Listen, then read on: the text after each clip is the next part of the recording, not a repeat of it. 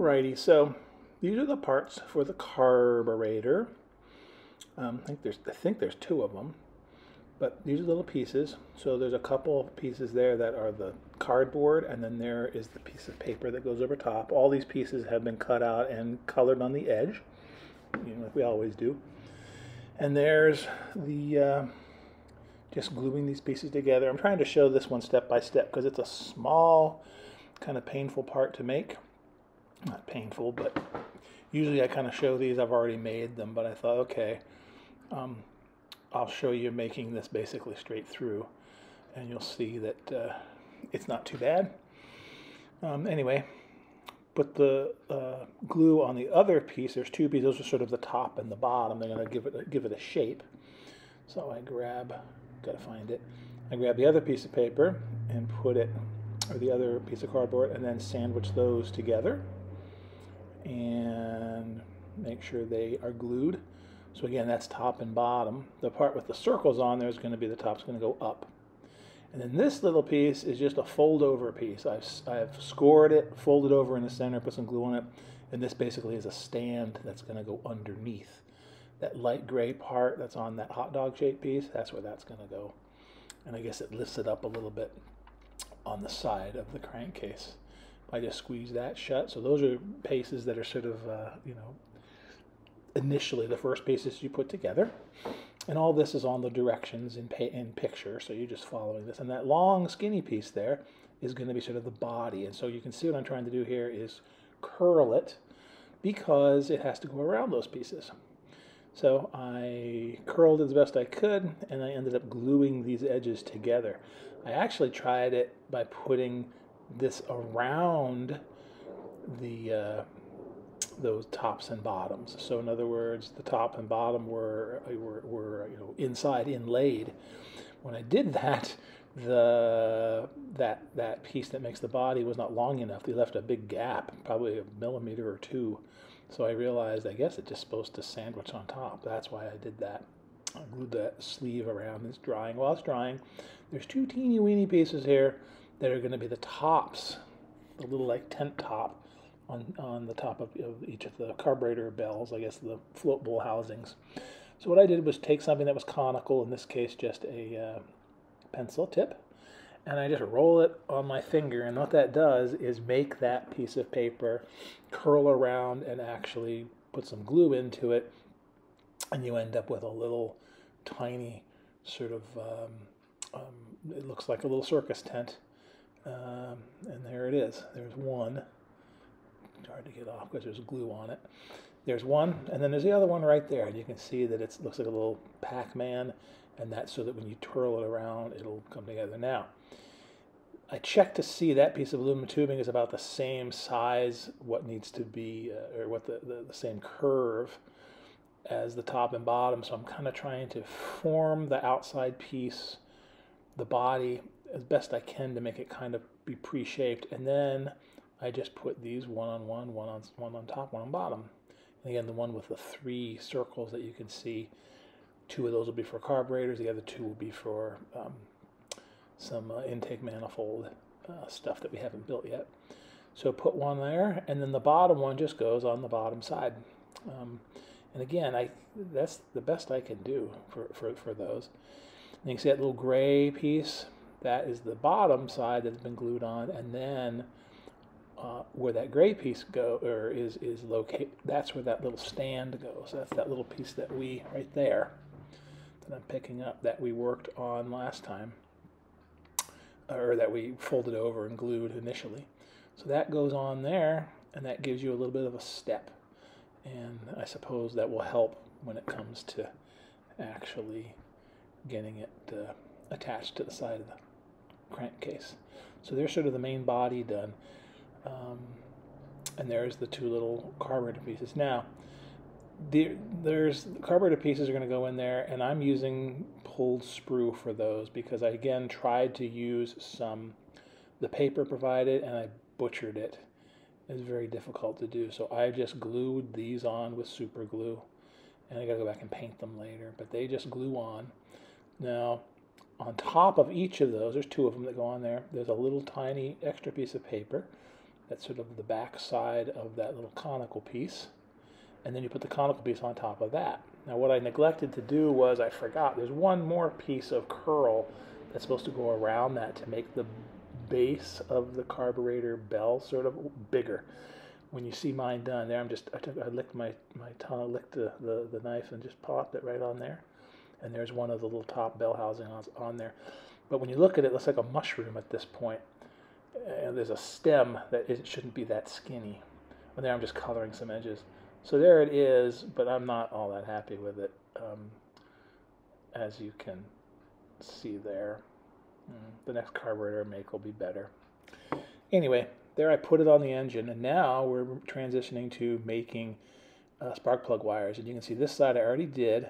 I got spark plug wires on the magneto, and then they go to a housing, and they find their way then up into where I think, as best I can figure out, where the spark plugs would go. Now I didn't make specific spark plugs on this. I just glued the wire directly. Small enough will be okay. Now for the shroud, I took a square piece of sprue and heated and pulled it, and you end up with a square, rectangular cross-section piece. And that's what's going to go on the base of the cylinder, and that's where all of the spark plug wires emanate from. I think you could have them naked, I think. It's going to go right there on either side. The other side, again, is already on. I think in a lot of engines, they just have them just naked out in the breeze. But in some, they go from the magneto into this shroud, helps things hold together and be neat, and then they go up.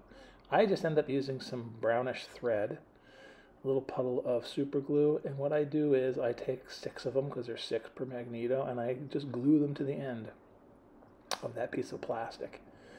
And you just sort of methodically add these one after the other, and you put them at the end, and some you got to put a little further in, just so you have a pigtail sticking out. And there we are with 6 of them on the end. And you're cheating kind of. I'll put a little zip kicker on there to solidify everything. And you're kind of cheating, but you're just trying to make it look like there's actual spark plug wires going in that shroud. Now I'm putting some glue where the shroud is going to go, and it goes all the way across the cylinders. And the important ones, I guess, are the 2 end pieces. Slide that in with the pigtails out back towards the magneto. At this point, I'm just noticing my camera placement is about as worse as it could get. Anyway, making sure that thing is touching and will dry and look good. And then it's basically a matter of taking each of those spark plug wires and cutting them to size, snipping them to size, and then sticking them onto the magneto. And there's little dots on the magneto that show where they're supposed to go. Now, I don't have them in firing order, but I get them so that they sort of make sense. So I take my little scissors and I cut off, because these things are actually considerably longer than they need to be. And then I take my tweezers and I fold this up, and I'll just put it on one of the little spots on the magneto, and that'll be where it will connect. And in this case, I'm going to use again the thick super glue to glue these on. You could use the white glue as well. Might be a better option, but I ended up using this. Put a little glue on the end of the spark plug wire, and then put it over here and attach it. It's kind of hard to do because the distances are very short, and you're trying to make a nice kind of looped flow. It's not easy. So here I'm checking the length of that one. It's too long again. So I kind of eyeball it, and I take a little bit off with my scissors. And then do the same old thing. A little glue, in this case, on the magneto turned out to work out okay. And then I take this wire, this piece of thread that looks like a spark plug wire, and lay it on the magneto. And it's hard to get it to kind of stick into where you want it to stick. So I ended up taking an X-Acto blade and getting that close, and then taking the X-Acto blade and sort of holding it in place. So here I'm putting it down, and then I push down with the X-Acto blade into the glue, and then it stuck pretty well. So you do it with all of them. Here I'm on one more to go. I spared you all those terrible details. and again, cutting it and making sure it fits. This is all stuff that people complain about that you're never going to see. In this case, because the engine's out, I mean, it's under the top wing, but it's a main focus of this particular model. So you got to sort of try to make this look as nice as possible. It doesn't have to be perfect, in my opinion. I mean, I'm not as good as a lot of people are at these things. But it looks nice to have them on. You would notice it if they were not there. And it just takes a little time. If you've built one of these paper models, you've got enough skill to put on spark plug wires. So there it is. Oh yeah, that's a piece that was stuck on there. Yeah, I panicked. I thought something was loose, but it wasn't. But there they are, both sides, and they kind of go up in a nice flowing pattern, kind of stuff I've seen before, and they look good. So now the next thing is to take wire, take some and put it like this, attach one eye, and then one part on the shroud, and then up at the top of each cylinder, based on pictures, where they should go. So that's what I do here. The spark plug wires are down there. I put them in a little puddle of glue, and I started by sticking them down on the shroud, 6 of them. Just go right on down the line. I've seen different pictures of these engines, and they're in different locations. I don't know how accurate any of it is, so I basically put it in the center of each cylinder, lined them up, and put them on the shroud at the part that looks about the center of each cylinder. Just glue them in place. You can see this is pretty quick and easy to do.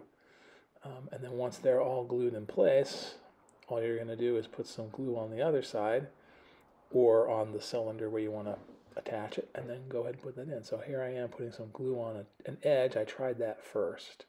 So I put a little glue on the piece of thread, and then I go up here and I stick it on the top of the cylinder where it should go. Now it's amorphous where it's supposed to go. I can't really tell.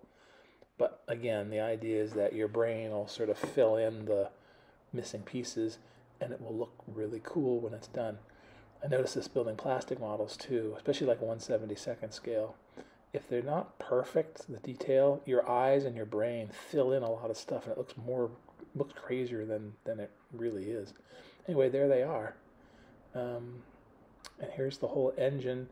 We still got some manifold stuff to do, but man, I gotta say that it's looking pretty sharp.